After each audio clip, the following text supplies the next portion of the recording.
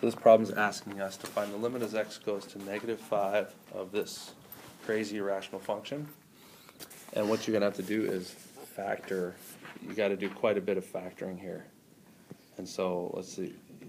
You have to be sort of a whiz at factoring to do this kind of thing. The top is going to factor into, it's going to factor by grouping. So I can take an x squared out of it, and I'll be left with an x plus 5 out of the first two terms. And if I take a 2 out of it, I'll be left with also an x plus 5. Whoops. I'm running out of room. X plus 5.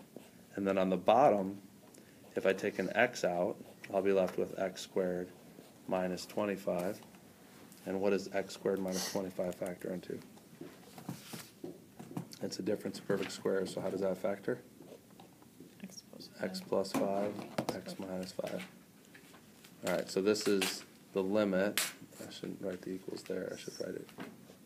The limit as x goes to -5 of this top here factors. If I take an x plus 5 out, I'm left with x squared plus 2.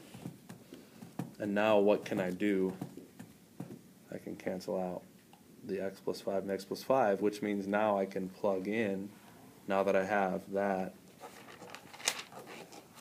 which if you're trying to graph this, that basically means that that's a hole in the graph. There's a hole at -5. But now I can plug in, now I can use direct substitution and plug in -5 into all of my x values here. So that would equal 25 plus 2 all over -5 times -10, which is 50. So that's 27/50ths. And that's your limit, because that's the hole that's in the graph.